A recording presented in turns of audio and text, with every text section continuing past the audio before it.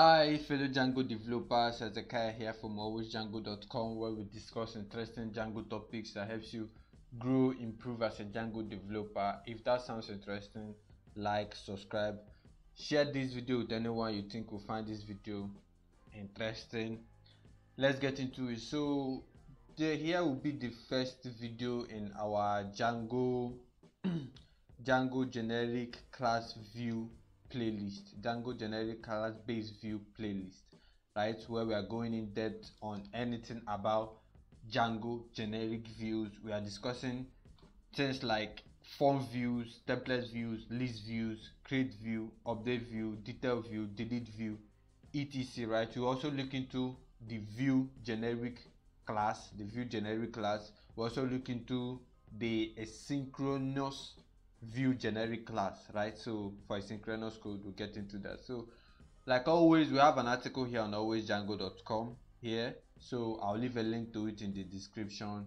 You can come here, check it out, read up, copy your codes. Of course, we have some codes down here. Copy your code and get more understanding, right? So first of all, we move into the slides. First of all, Django generic class views. What are they? Django generic class views are callable classes used to handle repetitive web development functionalities in Django in an easier way. So there are some functionalities in web development. As web developers, there are some functionalities that you get to repeat, like functionalities like returning template, right? Functionalities like returning forms in the template, functionalities like listing out model entities, like model, that's data in their database, right? Functionalities like updating those data in the database. These are repetitive functions, right? And like Django tends to make it easier for developers to get things done quicker, faster and easier. So that's what generic views are, like against the normal, like normal Django function request handlers. They just take in request and return response, right? You take in the request, with the request you determine what to do and get data and run processes, then return the response. With generic views, you get to do that easily. If you are expecting to return templates, you simply use the template view. If you are expecting to return a form in the view, you simply use the form view. If you are listing out models in the database, you use the list view. If you are creating, use the, so it makes it very easier for us to get these easy functionalities done. That's what Django generic class based views are. So it said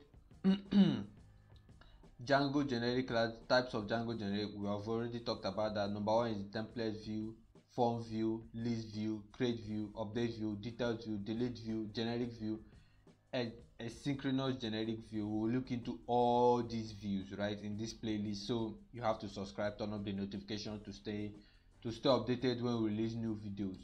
Then why do we need them?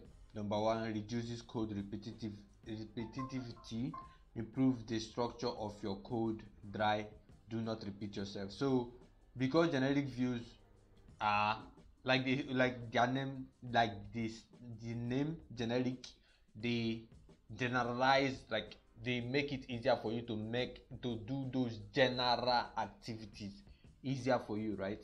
Thereby reducing your code, the code you need to write, because it's like you inherit from these views. You just change methods and properties in those views that you inherited, and that's it. Then improve the structure of your code.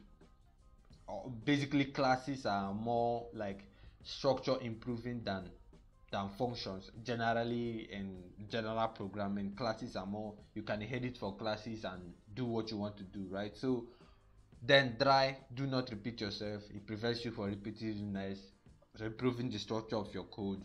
That's it. So from the next video we'll probably look into template views, then the next one form views, list views, and so we'll go. So like I said already, I'll leave a link to this article in the description. You can go and check it.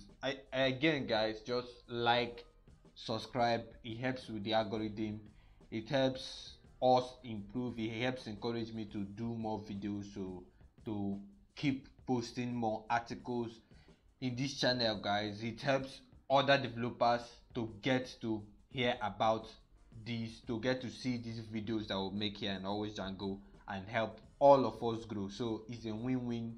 It's a win-win kind of thing for all of us. You subscribe, you subscribe, you like, you comment, and I'll get encouraged to make videos, and thereby helping all of us, right? Helping me grow, helping you grow, helping you improve, helping me improve. So that's it for today. For now, guys. Have a nice day. Take care of yourself. Stay safe, and that's it. Peace.